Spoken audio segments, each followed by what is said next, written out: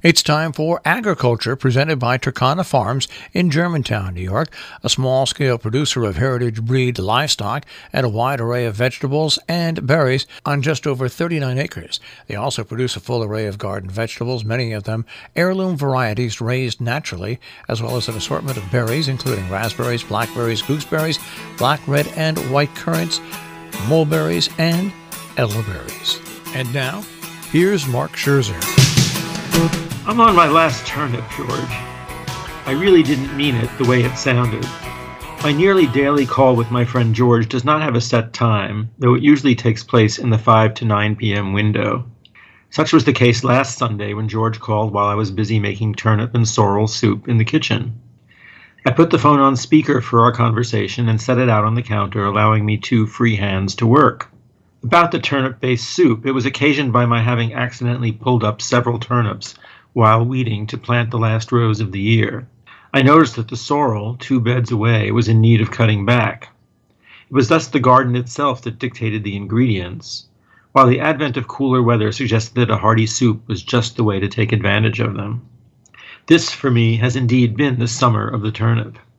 It's really the first time I've enjoyed this vegetable. I started growing the sweeter, smaller Japanese white turnip varieties 4 or 5 years ago, but generally focused on selling rather than eating them.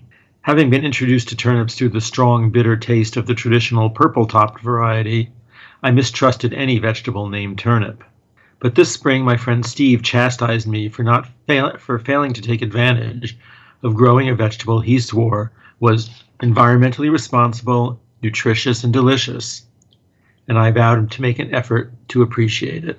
Thanks to other friends, the effort worked.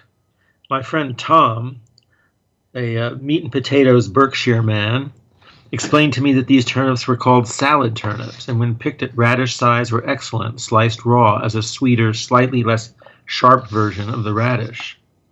I developed a strong taste for those eruptions of flavor. My friend Éric, who grew up in his family's French restaurant, made me turnip and sorrel soup, a recipe he adapted from a parsnip and sorrel soup he had long been fond of. It turned out that this simple combination, sauteed onions, turnips, and wilted sorrel leaves, blended with broth, is both filling and sprightly, waking up all those little taste buds on your tongue. Inspired by the pleasures my friends introduced me to, I started experimenting on my own. While I really liked Madhur Jaffrey's turnip and tomato dish, the turnip use I liked best turned out to be one I figured out myself. Cutting fairly large turnips into julienne strips on the mandolin, I used them for quick stir-fries. They blended well with Chinese spices, and the firmness and slight crunchiness they retained in stir-frying made them a great substitute for water chestnuts. I combined them with shrimp and other vegetables for a great 25-minute meal. The turnip has now been fully integrated into my diet. So there I was last Sunday chatting with George, who asked what noise he was hearing in the background. Peeling turnips, I replied. And we chatted for a while, with him occasionally making snarky little comments like, "You do sound busy over there." And when I switched to slicing the turnips and my work noises changed, "What are you doing now?" As I was winding up this stage of the prep, thinking he was impatient about my multitasking, I said, "I'm on my last turnip, George."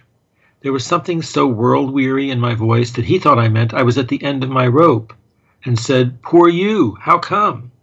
And then he asked me if that was really an expression. "No," I said, "it's not an expression, it's a fact. I have no more turnips to slice." And we burst into laughter, as it seemed, in fact, that was the perfect expression for exasperation and exhaustion. And we agreed we'd use it henceforth in that sense. For now, though, I can't yet let myself be exhausted. Fall is just beginning.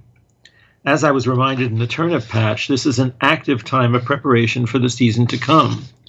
While weeding, I observed 2 grasshoppers mating on a turnip leaf, the small, bright green male atop the large khaki-colored female. She will now deposit her fertilized eggs in the soil to be ready to hatch next spring. Now that the cool weather has come, the sheep are similarly engaged. The young ram I neglected to band has been mounting the ewes, as have his castrated cousins, who will produce no offspring but feel the urge to mount now nonetheless. As Cole Porter reminded us, according to the Kinsey report, every average man you know much prefers his lovey-dovey to court when the temperature is low. That's from It's Too Darn Hot. Like the critters, I too am compelled to be active in this cooler season, and not just amorously. In the immediate term, there are scads of peppers and pears to harvest and preserve, which will be succeeded by cabbages, daikon radish, and pumpkins. I've got trees and bushes on order that I must plant, as well as the garlic that must go in now to come up in the spring. I'm about to inherit dozens of iris corms George has divided up from his garden.